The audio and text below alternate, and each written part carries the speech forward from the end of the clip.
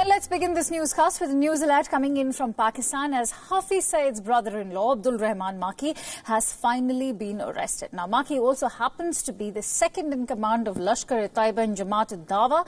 Maki was arrested in Lahore by the Counter-Terror Department of Punjab. Following his arrest, the state of Punjab has now been put on high alert. Maki carries a bounty of $2 million on his head. He has led over half a dozen rallies in Lahore and elsewhere in Pakistan.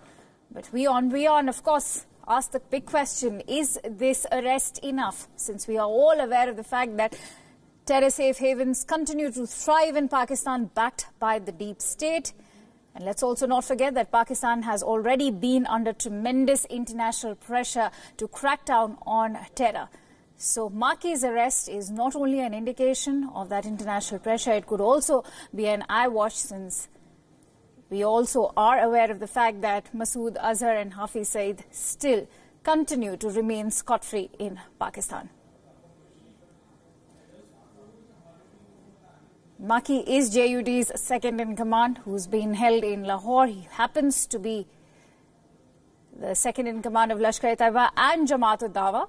He was arrested in Lahore by the Counter-Terror Department of Punjab, and following his arrest, the state of Punjab has been put on high alert. Interestingly, Maki carries a bounty of $2 million on his head. He has led over half a dozen rallies in Lahore and elsewhere in Pakistan, and this arrest comes shortly after IMF's 13 bailout to Pakistan.